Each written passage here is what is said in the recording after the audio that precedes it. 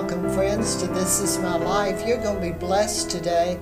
Our co-host, Melinda Carroll, is going to bring a message that will bless you, and you will be more informed during this 30 minutes than you were before you started.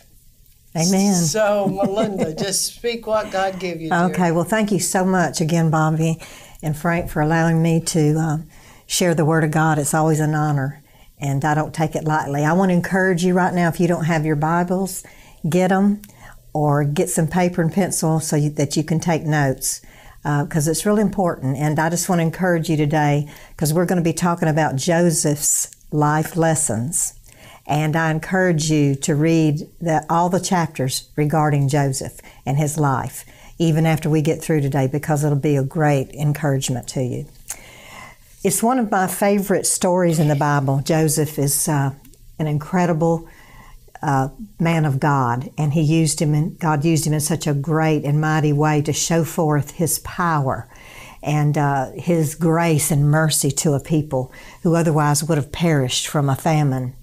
And but anyway, we're going to begin in Genesis 47, and this actually begins the story of Joseph.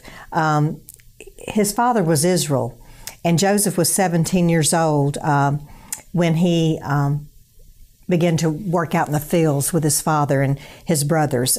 His mother's name was Rachel. And Joseph was a dreamer, the Word tells us in chapter 30. So he was a dreamer. And so his father would send him out to feed and work in the flocks with his brothers. And so he went out there, and apparently there was some bad things they were doing this one particular day, because after he got back, it says he gave his father a bad report about his brothers. So Israel loved, it says, Joseph more than the other brothers because he was the son of his old age. And he made him a coat of many colors. And that coat represented royalty. It represented what God was going to do in Joseph's life in the future and the gifts that God had given him. So because of all this, his brothers hated him. They hated him. And so in chapter 37, verse 4, it says his brothers hated him, and then Joseph began to have dreams. God gave him dreams, and he actually showed him through this dream what he would be doing later in life, and that his brothers would be bowing down to him, actually, even his father. And so he goes and he shares this dream with his brothers and his father. And let me tell you, when he did, he set on fire the gates of hell to come against him, because they hated him even the more. And it says that his brothers envied him, and they hated him. But it says that his father pondered this in his mind. He began to ponder this, and he wondered what it all meant. But even his father rebuked him for this dream that he shared. So the first life lesson I want to go into for just a moment is that we need to use great wisdom and discernment when we begin to share with others what God is doing in our life. Whether it's a dream, whether it's a vision, whether it's God's plan, you don't need necessarily to be sharing that with every human being. You need to use great discernment. But because he shared this, they hated him even more. So, and then chapter 37:13, Israel, again, he sends Joseph out one day to check on his brothers to see if they were okay and what was going on out there in the field. And when they saw him, all this hate, this envy, and this jealousy rose up within them. And so they came up with a plan what they were going to do to him. So they strip him of his coat of many colors, and they take him and they throw him into a pit. And it says that the pit had no water in it. And so later, a band of Ishmaelites come by. So then they come up with a brilliant idea. Instead of killing him, which they even had thought about killing him, murdering their own brother. This is how much hate they had in their heart toward him. But instead of doing that, they came up with another plan due to their older brother Reuben, who said, you know, you cannot kill him. His blood will be up on our hands. So they decided to sell him, and they sold him for 20 shekels of silver to the Ishmaelites. and here they took their brother away. They took him and they came into Egypt, and they end up selling him to an officer of Pharaoh named Potiphar. So Potiphar buys Joseph, and he takes Joseph into his home. And it says that in chapter 39, 1 through 5, I want to read that. Now Joseph had been taken down to Egypt, and Potiphar, an officer of Pharaoh, captain of the guard, an Egyptian, bought him from the Ishmaelites who had taken him down there. The Lord was with Joseph, and he was a successful man. He was in the house of his master, the Egyptian. And his master saw that the Lord was with him, and that the Lord made all he did to prosper in his hand. So Joseph found favor in his sight, and he served him. Then he made him overseer of everything, and all that he had he put under Joseph's authority. So it was from the time that he had made him overseer of his house and all that he had, that the Lord blessed the Egyptian's house for Joseph's sake, and the blessing of the Lord was on all that was in Potiphar's house and in his field, it said. So, second life lesson that I want to share today about Joseph. Joseph, even though he had been stripped of his coat, he had been treated, just so evil, thrown into a pit by his own flesh and blood, and then they sold him. He maintained his integrity.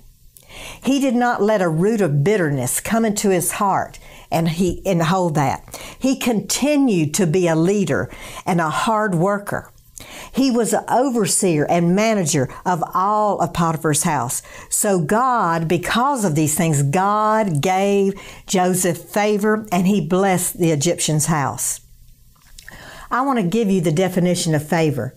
Favor means approval, support, liking someone or something as an act of kindness beyond what is due or usual. In other words, something that's kind of over the top.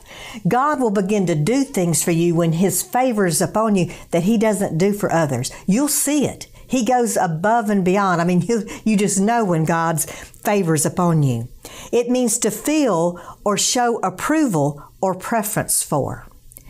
And I want to give you just several scriptures briefly about God's favor. Psalm 5:12 says, "For you, O Lord, will bless the righteous with favor. You will surround them as with a shield."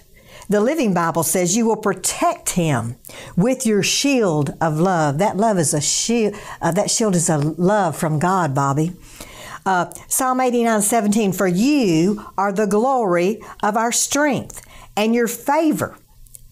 And in your favor, our horn shall be exalted." Praise God. The Living Bible says our power will be based on your favor. And then the last one I want to share with you is found in Proverbs 3:3 and 4. "Let not mercy and truth forsake you. You bind them around your neck. Write them on the tablet of your heart, and so find favor and esteem in the sight of God and man." And that's what Joseph did. He did not get bitter. He was determined he was going to keep moving forward to be the best he could be, even though he was in a terrible situation, being sold by his brothers. Okay, in Genesis 39, here we come into the story of the part of a testing time, another testing time for Joseph, a big test. As he was working in Potiphar's house, Potiphar's wife had eyes for Joseph. And so Potiphar's wife desired to have sexual relations with Joseph. And she kept trying to convince him to be with her, not once, but over and over. But Joseph refused to sin against God. And in verse 11 and 12 it says, "But it happened about this time, when Joseph went into the house to do his work, that none of the men of the house were in the house that particular day." No other men. So she called out, and she began to, it said she screamed with a loud voice, basically that he was trying to take advantage of her. And it says, and then the people ran into the room, and he says, look what he's done. This Hebrew's been sent to mock us. He came here and tried to lie with me. And that's why she screamed out with a loud voice and says, here, I have his garment. She grabbed his garment. Listen, this woman was no dummy. She had a plan. She was going to try to take him down and out because he was refusing to be with her. So she shows the men of the house the garment and says, and then later when her husband got home, she says, here's the garment. This is what Joseph has done. So what happens? Potiphar sends Joseph to prison. He sends him to prison for something he's not guilty of. He's innocent, but he goes to prison. The third life lesson I want to share with you. We need to be very wise who we have relationships with and our surroundings with people, especially those of the opposite sex. Now, I want to tell you, as a young Christian, I was told this by people in the ministry right off the top, and here's what they said. You need to guard yourself. Don't ever go into a room with a man where there's not other people present and even women. Don't go behind closed doors. Don't do that. Don't be alone with other people like that. Let me tell you something. If you're not wise and you are not paying attention to what's going on, Satan will use these things as an occasion to try to set a trap for you. I know I've had him try to set traps, but I learned this lesson, so I avoided them. Amen. 2 Corinthians 6:14, it says, "Do not be unequally yoked with unbelievers. For what do the righteous and wickedness have in common? Or what fellowship does darkness have with light?" Joseph's moral purity cost him something. It cost him greatly. He went to prison for that. Yet because Joseph obeyed God, and God turned that situation around, and he prospered him even in the prison. He prospered him. His moral purity was actually the gateway to a great blessing in his life because he refused to bow. Amen? He refused to give in to Potiphar's wife. So, you know, I had this certain individual at one time in my life, and you know, he kept saying, "Well, let's go to lunch. Let's go to lunch." There was no way I was going to lunch with somebody, even though he was a coworker, without other people in the company going with us. You know what I'm saying? And I just kept saying, well, no, or let's get so-and-so, but it never happened. I just never did it because you can just sense when something's not right. If you're really tuning into your spirit, you'll sense it. Okay, in chapter 39:21, but the Lord was with Joseph. He showed him mercy and he gave him favor in the sight of the keeper of the prison. And because of this gift of interpreting dreams, he ends up telling the butler and the baker a dream that they had. He interpreted it for him. And I want you to know that gift proved out to be right on, because later, when they came before Pharaoh, he had told the baker that his head was going to be taken off. That's exactly what happened. And he told the butler he would be restored and serve Pharaoh again. And it happened just as he had said. Joseph later tells the butler, please tell Pharaoh, don't forget me. Tell him about this dream. Later, Pharaoh has a dream. He called all his musicians. He called all the men that he knew that could even possibly interpret this dream, and no one could. At that point, the butler finally remembers Joseph and said, hey, I met a Hebrew. Man, he's in the prison, and he interpreted the dream for the butler and the baker. You need to call him. So that's what ends up happening. So he calls him to come out. He takes a shower, he gets presentable, he changes his clothes, and they bring him before Pharaoh. And so, of course, Pharaoh tells him the dream, and he interprets that dream for Pharaoh through God's gift. Amen? And then Pharaoh says to him, in verse 38, Pharaoh says, can we find such a man as this one, a man in whom all the Spirit of God? Pharaoh takes off his signet ring. He puts it on Joseph's hand. He clothed him in garments of linen, and he puts a gold chain around his neck. Now here he's standing there. He's been put in a prison. Do you know how long he was in that prison? 13 years. He was 17 when he went in. He was 30 when this happened. 30 years old.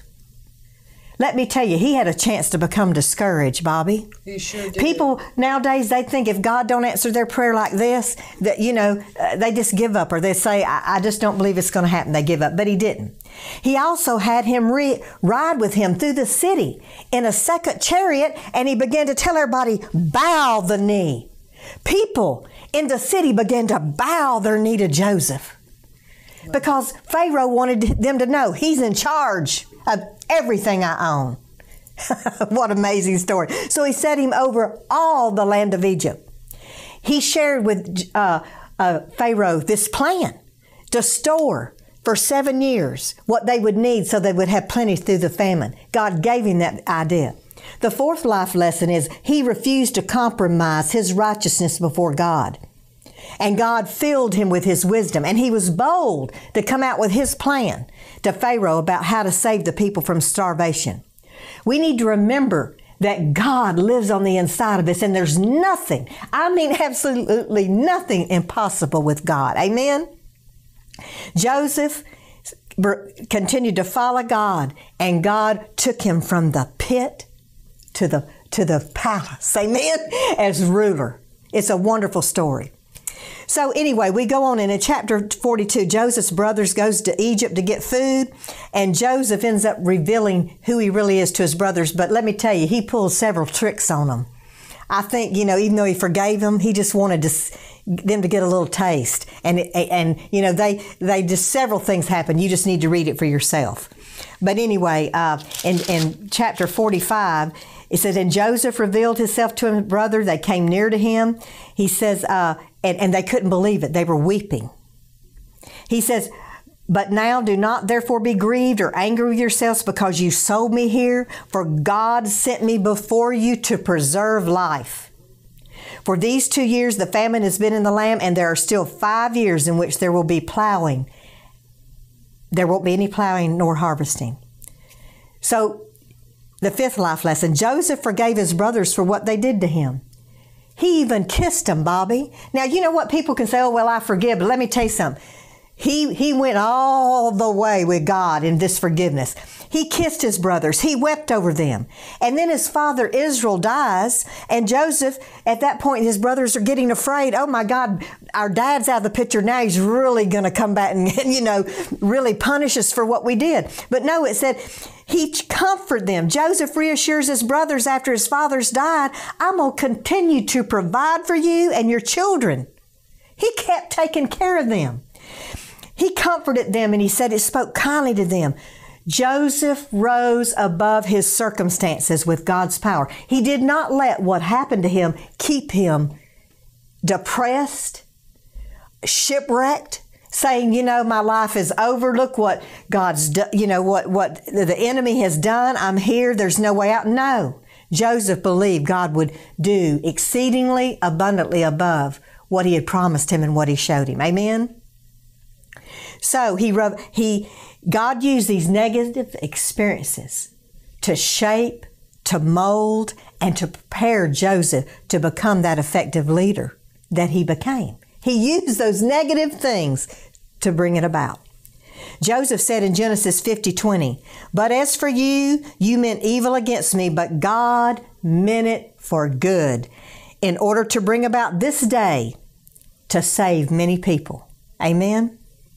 And I just want to say that Romans 8:28 says, and we know that all things work together for good to those who love God, to those who are called according to his purpose. The Living Bible says, and we know that all things happen to us is working for good if we love God and we're fitting into his plan. Amen? Yes. Now you need to listen to this. We got to love God, but we need to be fitting into his plan.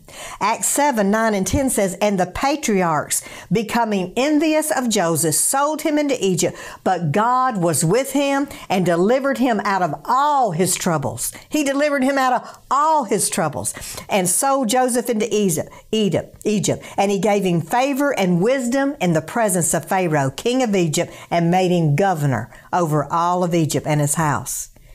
So God will give you power to take your pain, and he will change it and make a gain into it. Turn it around for you.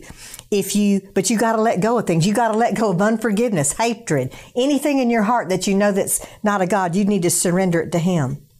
In Deuteronomy 23:5, it says, "But the Lord our God refused to listen to Balaam, who was trying to curse God's people. And He turned that curse into a blessing because Lord God loves us. He turns those things that the enemy wants for evil around for good because God loves us. God can use whatever you've been through in your life today as building blocks to start all over again. Yes. Even if you self-inflicted your own self, even if you brought it on yourself, even if you sin and you are in prison because you are guilty, I don't care what it is. When you come and you're born again and you ask Jesus Christ to forgive you, you are a brand new creature and God will give you a brand new life if you'll allow Him. Amen? Amen. Amen. So, these are just some building blocks and some life lessons in this story of Joseph that we need to take to heart. And we need to listen and be an encouragement to others who are discouraged, who think that there's no hope anymore. Nothing is ever so bad. You could never do anything so horrible that God will not forgive you if you truly repent. Isn't that right, Bobby? That's right. That's right. If you repent from your heart, God will forgive you. And He will restore you into a right relationship with Him. Yes, He will. And every day, I want to encourage the body of Christ now. One of the things we should be praying every day is, God, I thank you, and I do this. God, I thank you that your favor is upon my life and my family's life. And wherever I go, Father, I'm finding favor with people. And we need to look for that favor in situations. If there's favor there, God's in it. But let me just say this, if favor's not there, He's not in it. There's a story even in the Bible where Jacob, Laban tricked him so many times and he worked all those years for his daughters. It says that all of a sudden when he started multiplying all those sheep and the herd started multiplying, Laban got real upset with him. It says right then that his countenance changed toward Jacob, and the other sons, Laban's sons, their countenance changed toward Jacob. And you know what it says? Right in the next verse, the Lord said to him, "Get up, pack all your stuff, and leave and go back to your own country." You know why? He didn't have no more favor. That was it. They got mad. He was done there. Sometimes there's a point where you're done at a certain place. And that happened to me even one time in my job. I had worked somewhere for 17 years, and I just, the leadership and the person running the company changed hands.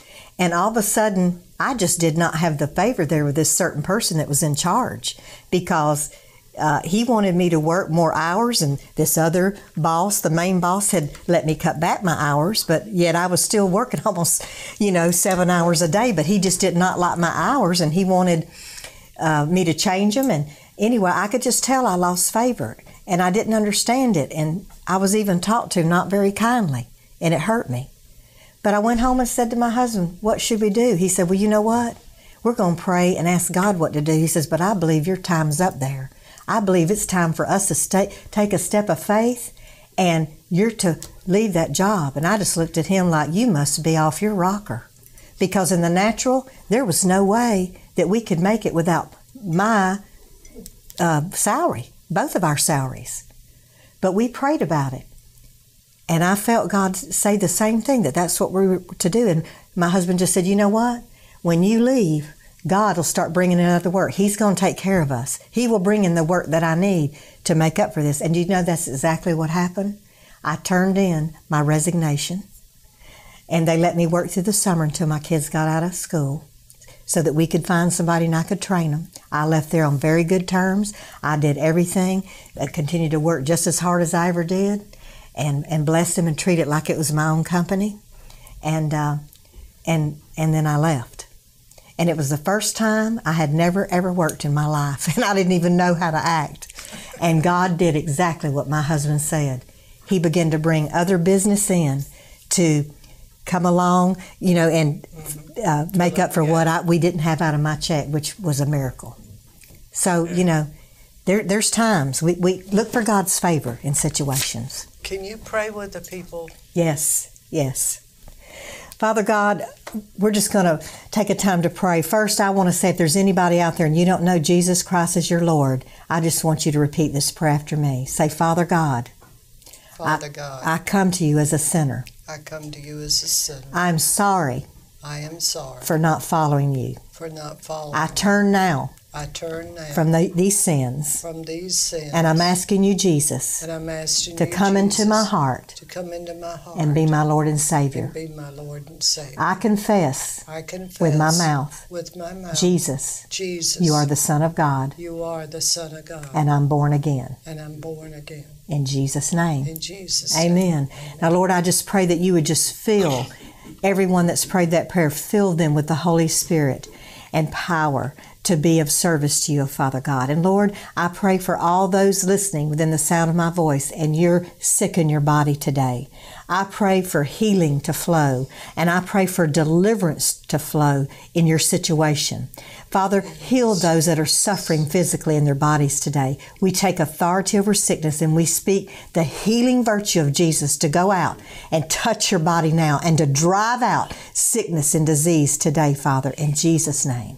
Lord, I pray that all those that need to be delivered right now from drugs, alcohol, ungodly situations, Father God, with men or women with women, ungodly situations that God says in His Word is not right. I pray deliverance in the name of Jesus, that you would be set free in the name of Jesus from everything that binds you. Let the chains come off of you and be set free by the power of the living God to serve the living God. And Father, we thank you for ministering to these people today, Father God. We thank you for touching them. I pray for families and marriages to be restored in the name of Jesus, Father God, that Lord, we come against divorce. There's some of you out there right now, you've even got papers being drawn up and God's going to step in and He's going to intervene and save your marriage in the name of Jesus. It's never too late. Don't give up. Don't give up in the name of Jesus, Father. We thank you.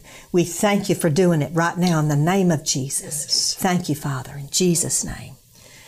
God is moving, Bobby. He sure is. Praise God. Thank you for that message. That was such a blessing. If you would like a copy of today's program, just let us know for any size donation, which is so appreciated because we need it to keep the program going. We will be glad to send you a copy of today's program. God loves you, my friend. He has a plan and a purpose for your life, just like He had a plan and a purpose for Joseph. Yes, amen. Whatever your situation is, it's not too late and it's not too dark for God. This is Bobby and this is Melinda and Frank operating our sound, saying, my friends, God loves you. Yes, I'm talking to you, and so do we. See you next week. God bless. God bless you.